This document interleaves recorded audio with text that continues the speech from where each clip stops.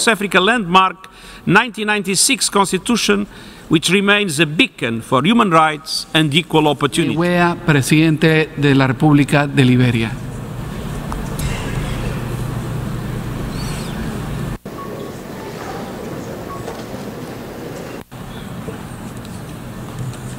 Excellency,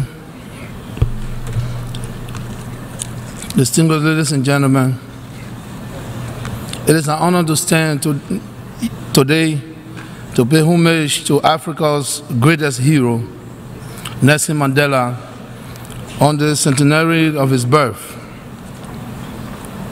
This was a man fought free to free his people from the shackles of apartheid. A man who enlightened the minds of his people to give them courage and hope to stand against racial segregation. A man whose enemies kept him in prison, doing hard labor for almost 3 decades, and did not succeed in breaking his spirit. And when he was free and given the mantle of authority, he forgave his captors and oppressors and united South Africans of all races into a rainbow nation. Nelson Mandela, he was a personal hero to many and a role model. He served as an inspirational reservoir of courage in the face of many adversities.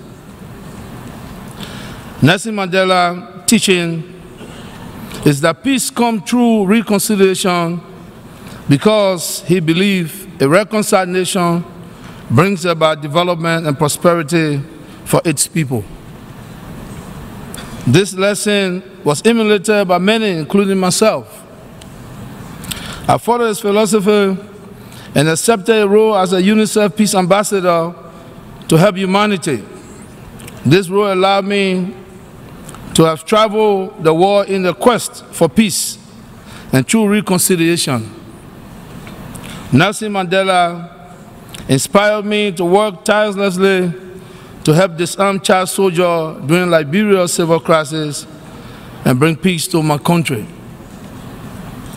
As he once said, and I quote, "Courageous people do not fear forgiving for the sake of peace."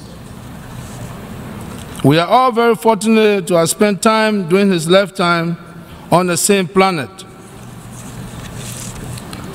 All of our lives, in many ways, are better because we were fortunate to know him or to know of him. Baba Madiba, a reconciler and a peacemaker. Let us honor him by promoting peace, because without peace and reconciliation, our world would not be stable. I thank you.